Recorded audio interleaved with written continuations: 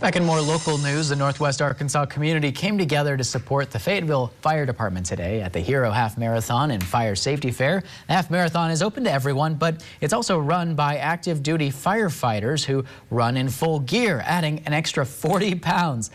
Rusty Holz is the battalion chief for the Fayetteville Fire Department, and he says today's event is part of Fire Prevention Week celebrations.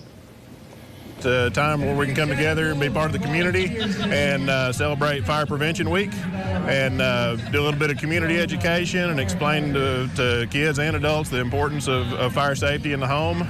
The proceeds from today's event went towards the Firefighters Kids Scholarship Fund.